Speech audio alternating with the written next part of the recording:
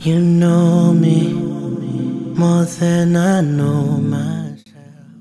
So this Surah Al-Kahf actually mentions about the power, the worldly power, the dunya, the power of knowledge, and all these things, upper hand which a person might have, and how not to fall victim yourself of your power. This is, you see, you are like a self-destruction. That your own power have killed you. Your own ego have destroyed you. This is the type of thing which is so dangerous, that your own wealth can actually destroy you. Your own relationship, your own love for yourself and ego can destroy yourself.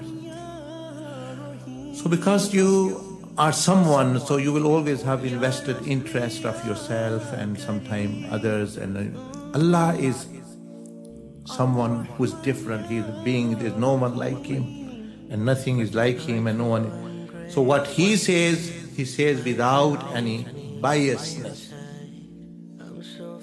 You see, your mother, father, others, people can be biased to their own needs. So you marry this person because he's my nephew, or you do this because he's my friend, he's my etc., etc., or you this because you are from my countrymen, etc., etc.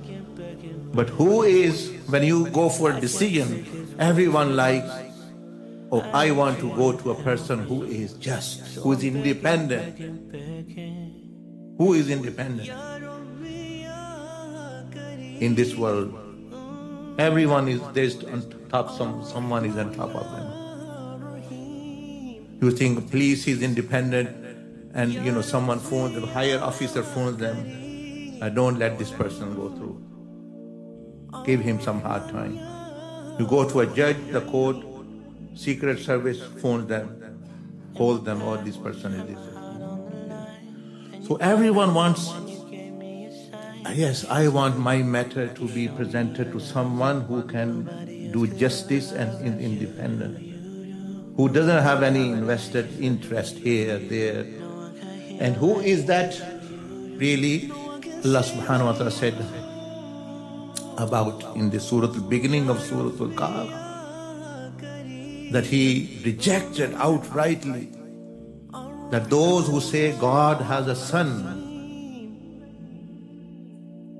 Because when God has son, this means this is the greatest, you may say most heinous type of shirk, because son is the closest person to father to share authority. So this is worst kind of shirk. That's why it's rejected very, very rigorously actually. So son wants to benefit someone, father doesn't want, what will happen? Power is shared. So the Quran says, وَيُنذِرَ الَّذِينَ قَالُوا اتَّخَذَ اللَّهُ وَلَدًا. Say, warn those who says that Allah has taken a son. It's the greatest ever, you may say, blasphemy.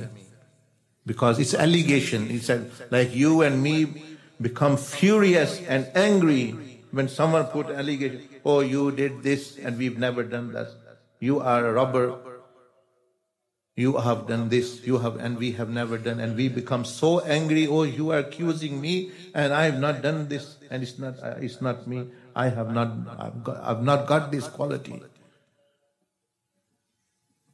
Millions and billions, infinitely times worst is when this is putting allegation on God Almighty, when He have not done something, and so. When we I want to go to a person who is just, who doesn't take sides. Who is that really? Allah subhanahu wa ta'ala said in the Quran, Allahu Samad and Allahu Ghani. Allah is need free. He doesn't have a partner. Lam yattakhiz walada wa lam yakul lahu sharikun fil mulk. No one is partner in His kingdom, nor son He has taken. So he is the one who is independent truly, who can be just. He's al-adal al-hakam. So what he says will be really, really the perfect justice. You understand, me, I understand, or not, or everyone doesn't. That is the thing. So, what is the conclusion I'm coming to? Coming to that what the God Almighty Allah says in the Quran or any command, that is the perfect justice and the most beneficial thing for you. Because he doesn't have investor, he doesn't have a son, he has to take side, he doesn't have a wife, he has to listen, oh, his wife's actually taken him, actually told something. He doesn't have a business partner who can tell him something. He doesn't have any daughters who will listen to him, who doesn't have a father.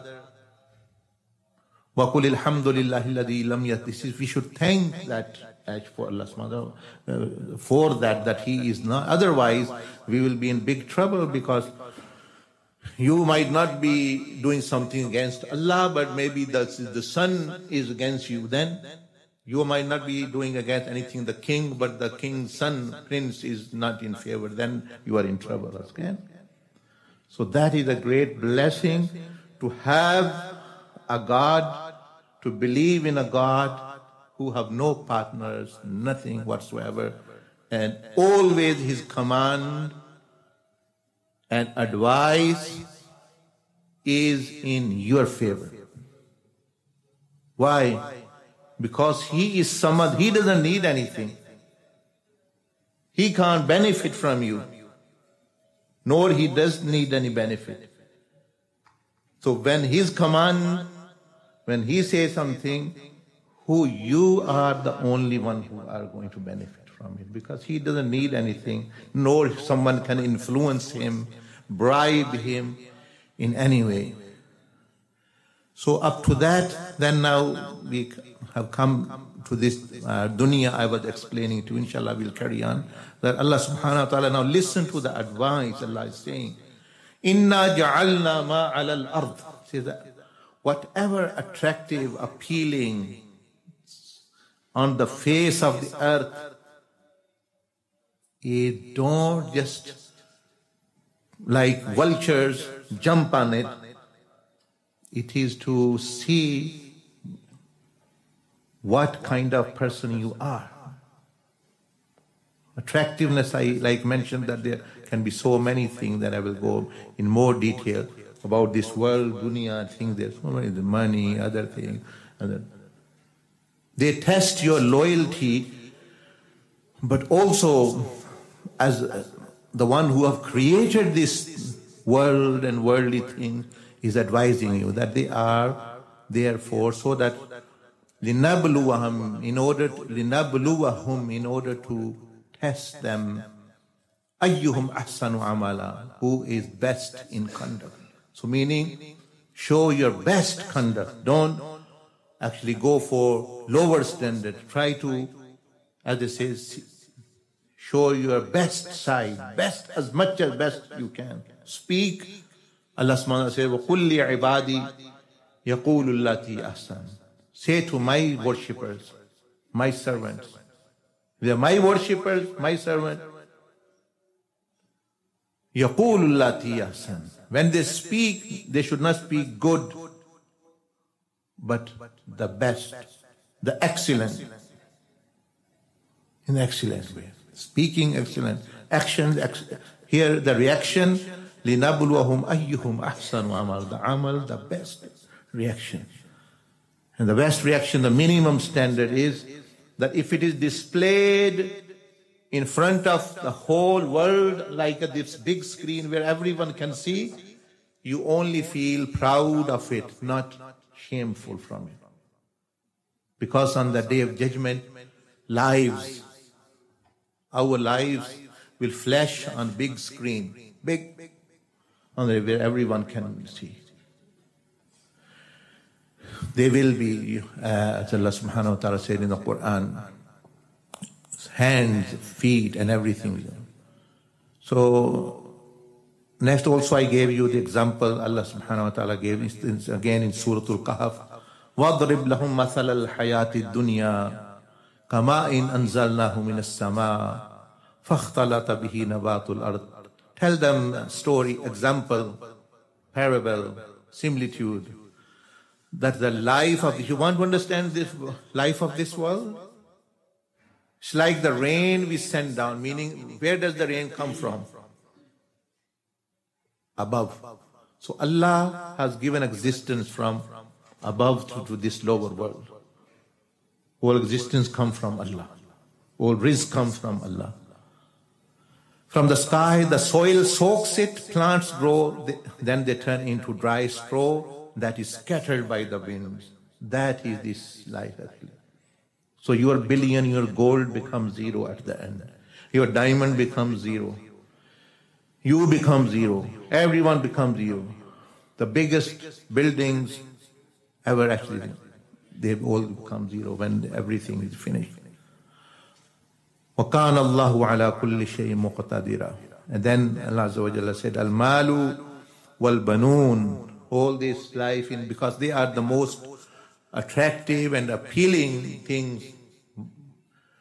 Spouses, children, money. Al-malu wal-banuna zinatul hayati dunya. They have made attractive this dunya. Dunya is not attractive, but the cover is attractive.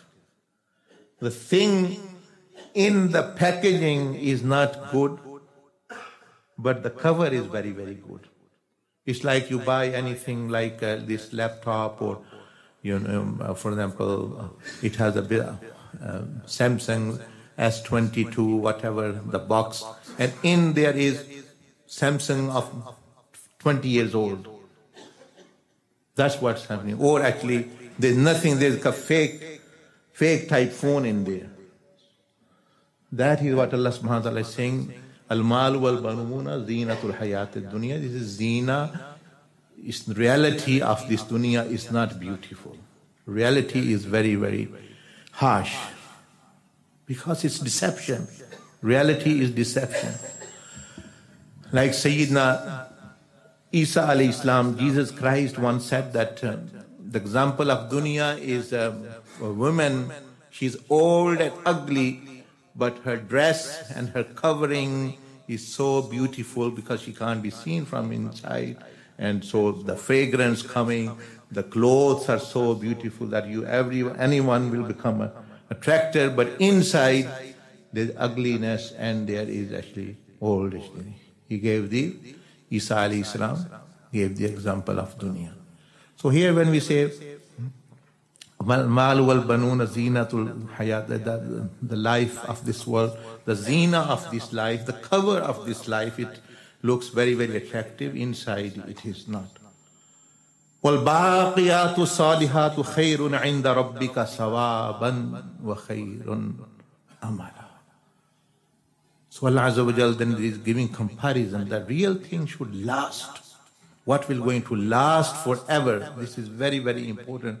In the beginning, Allah subhanahu wa ta'ala says also, مَاكِثِينَ فِيهِ أَبَدًا, that they will remain in there forever. This one word you should focus and reflect and think on, because this can do wonders for you. Abada. Forever. It can be also both ways, pain, torment, punishment forever, and reward, bliss, blessings, life, and blessings forever. Here it is tempered, as I mentioned to you, that it is said that, where are your forefathers? If this life was very long and permanent between you and Adam alayhi salam, where are the forefathers gone? If they have not remained, you will not remain as well. Or someone said actually that now it is, let's say, 1434 Hijrah, 2022, actually year. So after 100 years after. Now it's 2022 when it's a 2122. No one amongst us. Forgotten story. and things. So that is why we are heading towards actually and trying to understand this reality. And then furthermore, what Surah Al-Kahf then shows different colors, different meaning modes of this attraction of dunya, and how some people became captivated, those who did not, what were their mindset, so that we can also actually gain something. And something from this dunya is the greatest thing which one can acquire is wal baqiyatu salih, because the prophets and the pious came on this earth and they took pleasure of Allah with them, diamond of pleasure of Allah. And we are playing with the dust, and the dust actually will remain here. Jazakumullah shukran. May Allah subhanahu wa ta'ala firstly enable myself and then yourself as well.